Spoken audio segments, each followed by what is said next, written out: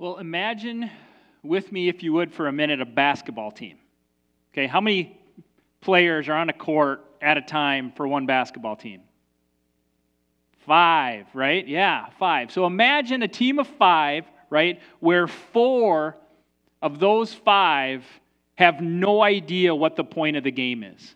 That they have no idea that the point of the game is to score more points than the other team, right? They have no idea exactly what they're supposed to be doing. How effective do you think that team is going to be?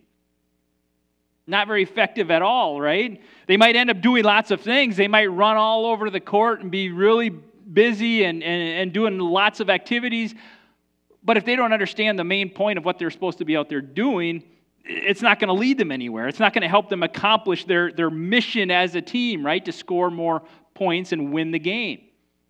Well, in many ways, that's unfortunately kind of a sad picture of the state of the church today when it comes to understanding our mission.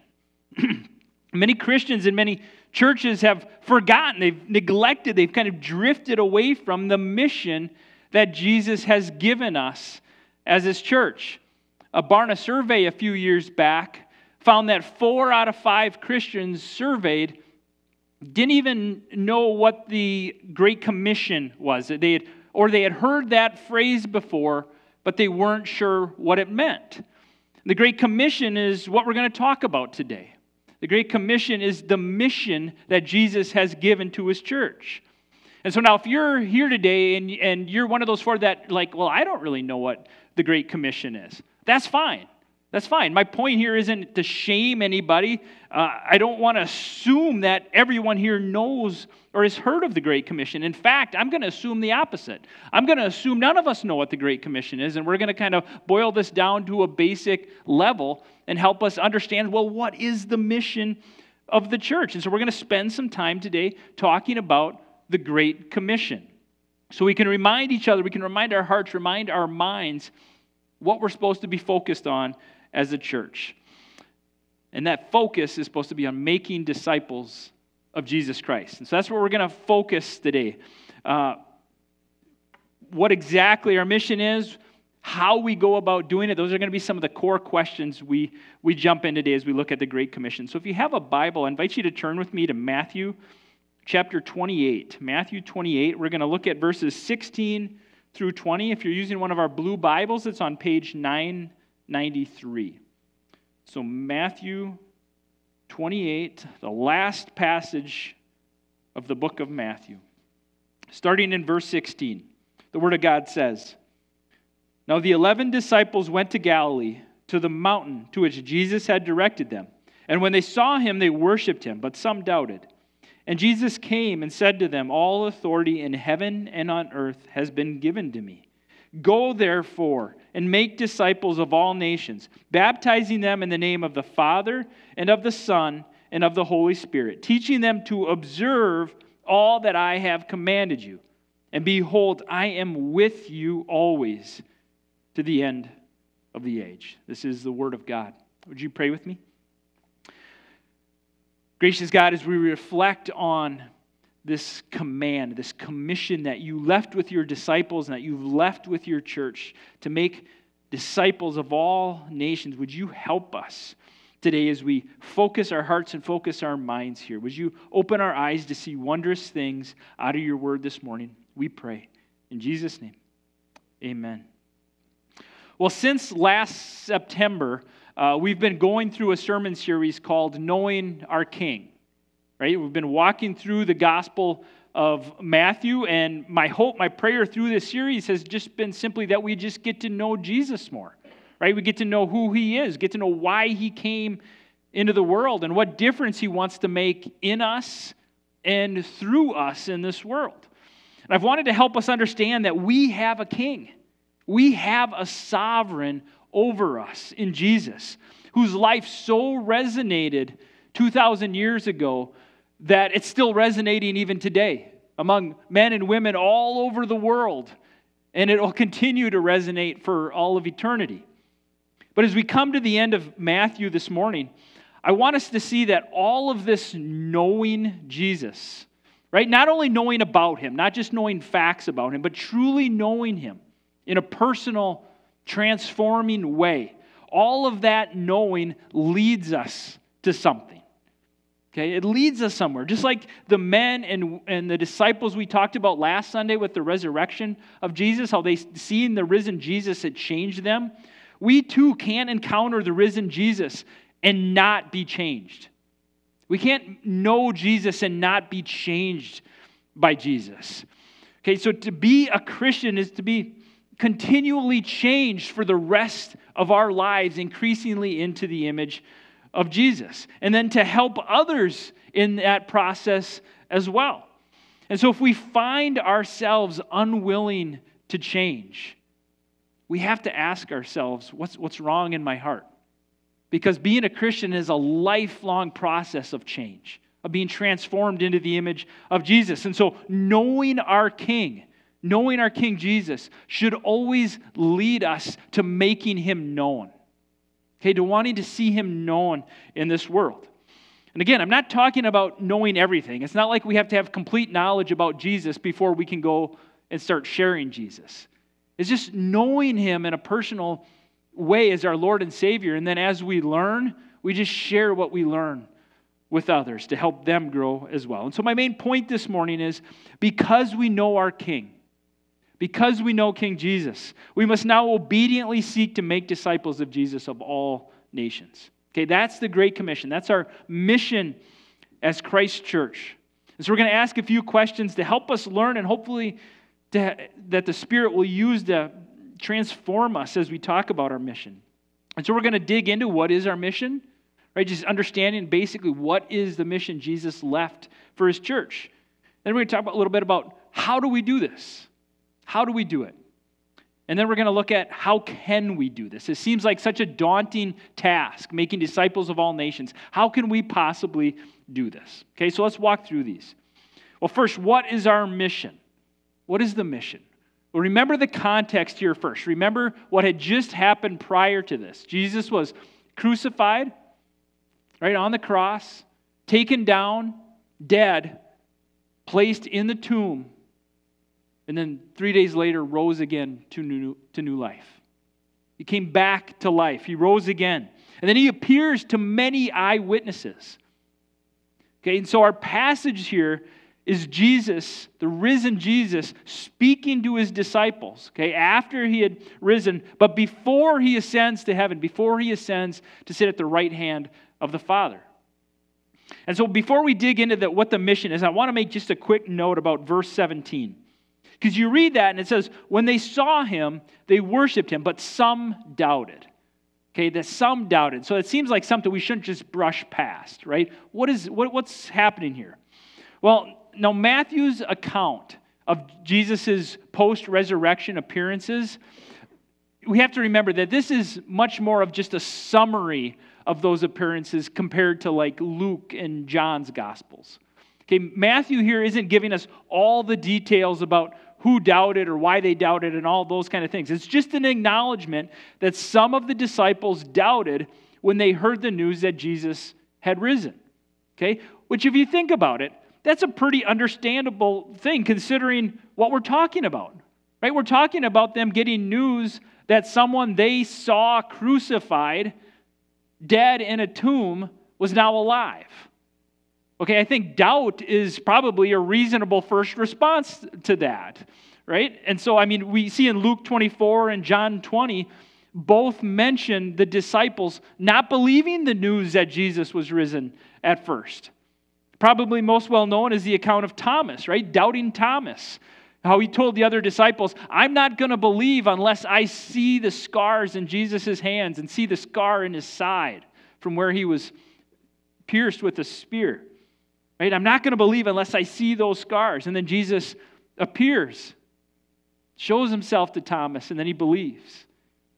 But what we can see is whatever doubt did exist at first, we know that it disappeared because of how the disciples responded to Jesus' commands, both here and later after the arrival of the Holy Spirit at Pentecost in the book of Acts.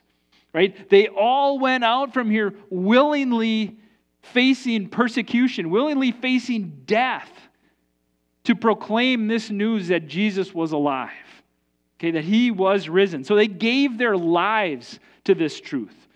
And so if the apostles went out from here in pursuit of this mission that Jesus had given them, we should ask then, what exactly was their mission? And then, by extension, what exactly is our mission today? We call this mission, what Jesus tells us, what he commands us here, the Great Commission. The Great Commission. Jesus commissioning us to go and do this. By his authority, commissioning us, bringing us in and sending us out to do this. Okay, so but what exactly is that mission? Look at verse 19. It says, "Go therefore and make disciples of all nations, baptizing them in the name of the Father and of the Son and of the Holy Spirit, teaching them to observe all that I have commanded you." Okay, so from that verse, what is the core of our mission? Is it the going? Is it the baptizing? Is it the teaching? What's the core of our mission? What specifically is our mission here? Well, in this verse, there's actually only one imperative verb. Okay, an imperative verb is a word we use that gives a command. Okay, it's like, bring me a cup of coffee, right? Take out the trash. Clean your room. Those are commands, right? Well, in this verse, there's one command. There's one imperative. The imperative here in verse 19 is make disciples. Make disciples. That's the core of the Great Commission. The core of Jesus' command to his followers is to go and make disciples. Okay, that's the mission that Jesus left his disciples, and that's the mission still for us today as the church. Make disciples. And so we should ask then, well, what exactly is a disciple? Right? That's kind of a fundamental question. If we're supposed to go and make disciples, what's a disciple? If I was to tell all of you to go out and make widgets, right? Your first question back to me should be, well, what's a widget? Right? So I know what we're supposed to go make. And so we should understand, well, what is a disciple? How do we know if we're making disciples?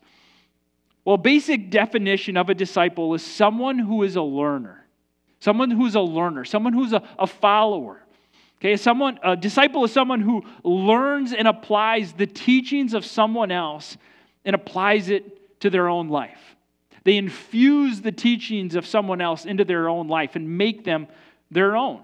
Okay, as Christians, that's what we do with Jesus. We take his teachings, his ways, his motivations, his methods, and we make them our own. We apply them to our lives. And so we increasingly let go of our own ways, doing things how we see best or how the world tells us to do things, and we increasingly take hold of how Jesus does things, how he calls it, how he teaches us to do things. Okay? So if you are a Christian, if your faith is in Jesus, then you are a disciple.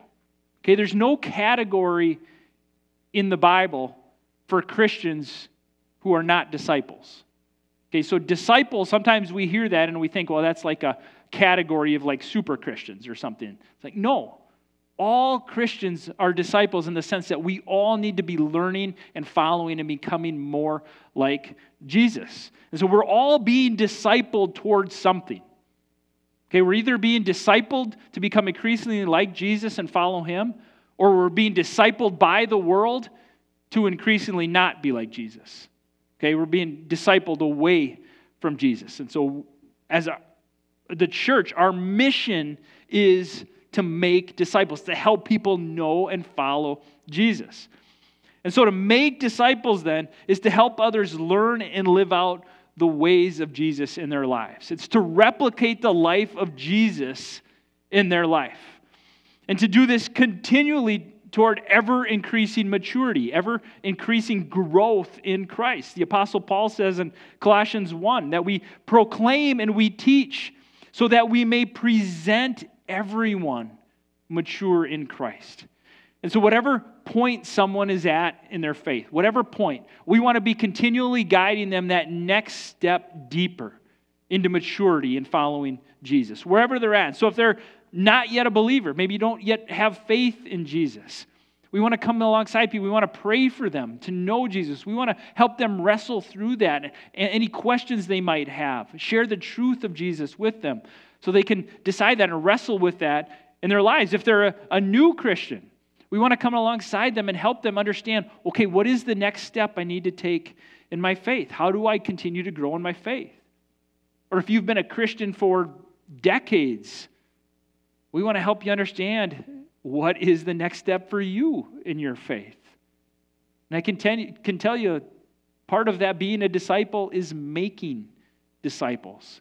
Our growth comes to the fore. It just explodes when we begin helping others learn and grow. Okay. So we should always be asking, what are you teaching me, God? Right? What are you teaching me through these circumstances, through where I'm at in life, through what I'm reading, what I'm learning? What are you trying to teach me here so I can become more like Jesus? And so at its core, that's what our mission is. It's to make disciples of Jesus. However we might word or phrase it as the church, that's the core of our mission. But what about all these other phrases that here in verses 19 and 20, like go, like all nations, baptizing, teaching? What about all those phrases? Right? Because all of those phrases are part of the Great Commission too. And so how do these things all fit together with making disciples? Because they do fit together. They all fit together with our core mission of making disciples.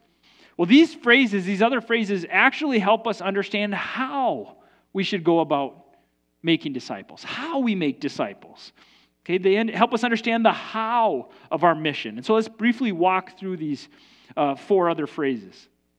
First, go. Go, therefore, and make disciples. Okay, this simple word right here should just flood our lives with intentionality. It should just flood us with intentionality. This should drive each of us to ask, how do we do this? How can we go do this? How can we be part of God's mission for us in making disciple? What needs to change or happen in my life so I can be intentionally engaged in making disciples? Whether that's with my family, whether that's friends, whether that's coworkers, whether that's neighbors, whether that's strangers I haven't met yet. How can I orient my life to be a part of this mission that Jesus has called me to? A lot of pastors will talk about how the days of just expecting people to just walk into the church. Okay, like we could just sit in our pews and we could just have people just come to the church, and then we will meet with them, we'll connect with them there, and then we'll start discipling them. A lot of pastors will talk about how those days are gone. Right? Like those days of just allowing people to waiting for them to come to us, those days with the change in our culture, those days are gone. I would argue, based on this verse, that those days never existed. Those days never existed. Never was there a time where the church should just sit back and wait for people to come to us. With this command, go, therefore, go make disciples. There's never been a point in the church's history where it was okay for us to just sit back and wait for people to come to us, to share who Jesus is. We need to go and engage the world around us. It's not for us to just sit in church pews on Sunday mornings, although that's an incredibly critical part of being the church, is gathering and worshiping together. But that doesn't replace being engaged in the mission the rest of the week. Okay, I believe because many churches, many Christians, many people have done that, I think it's caused harm to our mission as the church. Because at some point things shifted and it became more about creating the church as a country club where we come and we cater to people's needs versus engaging them and equipping them and sending them out to make Jesus known. Okay? So he calls for us to intentionally look for ways to help others know and follow him. The next phrase then is of all nations. Make disciples of all nations. And so this explains our where, our who we should go pursue making disciples of all nations, all people groups. It's not just the nations that we see on a map today around the world. It's not just those political boundaries that we know of as nations today. This is all language groups, all people groups. So you could have many people groups inside one nation. Okay, so this is of all language groups, all people groups, all around the world. And this is the very end that God has sovereignly ordained will happen. This is what he said he will do in the world. He said he will build his church, and this is the result. All people from all nations worship in it. All people from all nations worship in it. Revelation 7 tells us this, verses 9 and 10. This gives us a picture of what God is working towards in the world. It says this, "After this I looked, and behold, a great multitude that no one could number, from every nation, from all tribes and peoples and languages, standing before the throne and before the Lamb, clothed in white robes, with palm branches in their hands, and crying out with a loud voice, 'Salvation belongs to our God who sits on the throne and the Lamb.'" Okay, God will see that is accomplished through us, through His church. This is a promise that He's going to do this through His church. And so this shows us then what we should be working toward as a church. We should be working in the same direction, working with the same flow that God is moving, making disciples of all nations. And so we do that here locally, making disciples of our local community, but we do it also in cooperation and alongside the global church, right? Supporting and sending missionaries to all people groups to help them know and follow Jesus. This is why we need to be a church who encourages and plants churches, right? So we can be engaged in this great commission of making disciples. And then third, Jesus uses the phrase baptizing. Baptizing. Verse 19 of back in Matthew 28, that we make disciples by baptizing them in the name of the Father and of the Son and of the Holy Spirit. And so here in this passage, and then also through His example, we remember when Jesus was baptized back in Matthew 4. And then elsewhere also, Jesus is instructing us both to be baptized as His disciples and also to go about baptizing others as the church. We go about making disciples by baptizing people in the name of the Father, the Son, and of the Holy Spirit. And so baptizing them in that name of the Father, Son, and the Holy Spirit means the life of the one being baptized has been joined together in this vital relationship with God. And so we give our lives over to God, and baptism becomes a recognition of that. And so we believe as a church that the biblical pattern of baptism that we see in Scriptures, we look and as we study Scriptures, that someone first believes, right? They repent of their sin. They place their faith in the saving work of Jesus for them. And then they recognize that, they acknowledge that by being baptized. And so baptism is an outward reflection of an inner work that God has already done in our hearts. And that means baptism in and of itself is not the means for people to be saved. It doesn't provide salvation. It's an outward proclamation of a heart that's already been saved by grace through faith in Jesus. And that's why we practice at Rock Haven what we call believers' baptism. And so if you believe that Jesus Christ lived, died, rose again for your sins to be forgiven, and you repent of your sin and place your faith in Jesus as your Lord and Savior, the Bible tells us you will be saved. And then Jesus calls us to next to be baptized. Take that step of being baptized in obedience to Jesus because He calls us to do it, to proclaim His work in our hearts and lives to the world as we believe in Him. And so if there's anyone here who's been wrestling with that or thinking about that or considering that step of obedience and being baptized yourself, like I shared earlier, we're going to have that opportunity coming up here in a few weeks. And so if you have questions, I invite you to come join us next Sunday right after the service as we talk about baptism, have a brief baptism class to teach more about, going a little bit more depth than we can right here about baptism and what we believe it truly is. Okay? Because for many of us, we probably grew up in different traditions than what we practice here. Just like me, I grew up in a different tradition where we view baptism differently. Okay, and so we just want to have a time of be able to talk about that and answer any questions. And if you are considering baptism, let me know. I'd love to talk through that with you as we consider it together. And then the fourth phrase that we see here that I want to touch on is teaching. Verse 20. Teaching them to observe all that I have commanded you. Teaching them to observe all that I have commanded you. An essential part of our commission to make disciples involves making Jesus known.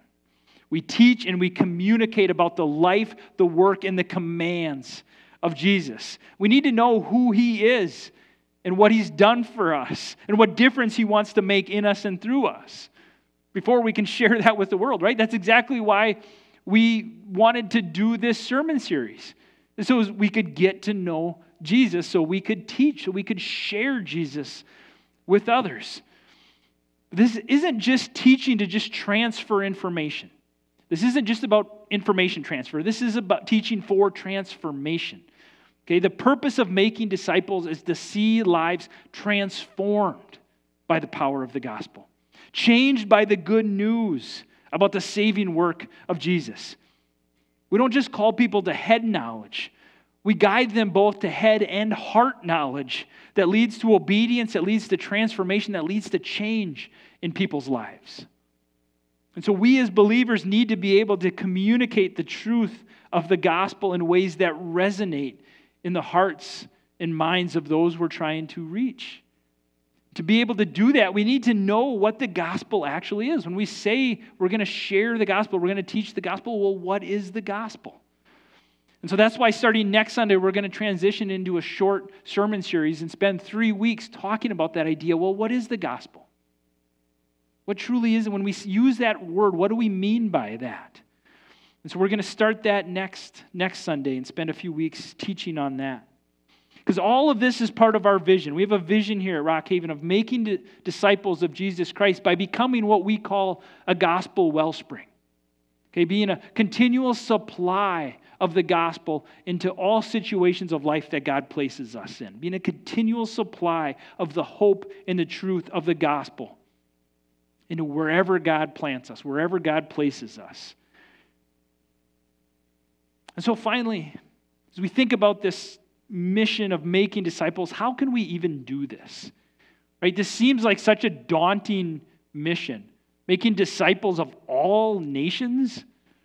Really? That seems like such a big, impossible task. How can we do this? Well, we have to remember it was Jesus who promised back in Matthew 16, verse 18, that he is the one who will build his church. Yet he chooses to build his church through us.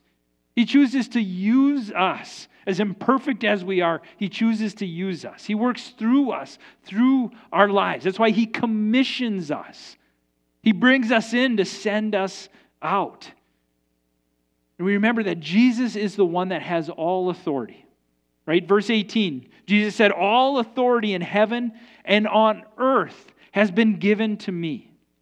Right? He is the one that has authority over all disease, over demons, over sin, over death, over all creation, over every nation, over every life. He is the one that has authority. And so it's because of this authority that he now commissions us to go make disciples. And so our going and engaging people with the truth of the gospel is always a response to his sending. We go because he sends. Okay, so it's under his authority that we do this. But remember too what Christ had just done prior to this passage. Right? Remember that he went to the cross. He demonstrated his great love for us. And that while we were still sinners, he died for us. Not after we got ourselves all nice and neat and cleaned up. He died for us while we were still sinners. Showed his love for us, which now moves us to love others by helping them know and follow Jesus. I firmly believe the most loving thing we can do for someone today is to help them know Jesus. Help them grow in their relationship with knowing the saving work he has done for them in their lives. And so we go make disciples for God's glory because of his great love for us. But his love for us is seen as we look back at the cross, as we constantly remember the cross. But his love for us is also seen in his presence with us now. The end of verse 20. And behold, I am with you always, to the end of the age. He gives us the great promise of His presence with us always as we carry forth this mission. And so if we understand that our mission as Jesus' church is to make disciples of Jesus, why is it so often that we don't do that? Why is it so often that the church seems hindered in making disciples? Why is there so much evidence that making disciples is significantly lacking in the church, especially in the United States today? What hinders us in this? I think there's a lot of reasons, a lot of excuses we could talk about that I've heard from time to time. We could talk about the pace and the busyness of life. We could talk about many of us feeling like we don't know the Bible well enough to be able to teach anyone else. We could talk about feeling like we don't know who to go and disciple. We could talk about things like having the church distracted away from its mission by an overemphasis and overfocus on things like buildings or things like that, pulling us away from our mission. Again, we could talk about that consumerist mentality that drifted into the church, with people coming and saying, "What can you do for me?" instead of being equipped and sent out. I think all of those things have contributed in some way to pulling the church away from its mission. But I wonder if it's more basic than that. I wonder if it's more basic than that, why we get so distracted from making disciples. You see, Jesus says, out of the abundance of the heart, the mouth speaks. Out of the abundance of the heart, the mouth speaks. I wonder if one of the great hindrances to making disciples in the United States today is that other loves abound in our hearts more than Jesus. I wonder if that's the simple reason discipleship has been so hindered in the United States. Other loves are pushing our mission out of our hearts. There's a well-known quote by John Piper who says, "Missions exist because worship doesn't." Missions exist because worship doesn't. In other words, the reason we go and plant churches, the reason we send missionaries is because worship doesn't exist to the extent that it should around the world. And so missions exist to help people worship their true God, their Creator. But in the context of that quote, a few sentences later, Piper says something else that hits me even more when we start thinking about this idea of what hinders us in our mission. He says, "Seeking the worship of the nations is fueled by the joy of our own worship." He says, "You can't commend what you don't cherish. You can't proclaim what you don't prize." If it isn't true in our own hearts, how can we possibly expect it to become true in somebody else's heart? Right? Our words will just ring empty. If it's not true in our own heart, how do we possibly imagine to go share that with someone else? And so we have to ask, do we treasure Christ? Has our love for Christ grown so cold that we don't really care about whether or not our neighbors or our coworkers, our friends, family, and others know and follow Jesus? I pray God would give us a holy curiosity about Him, to seek after knowing Him, to seek after knowing how He works in the world, to give us a holy curiosity. And then take and mix that holy curiosity together with this compelling, responsive love for Him that moves us to go and make disciples. Because knowing our King should always lead us to going and making Him known. Lord, help us in that.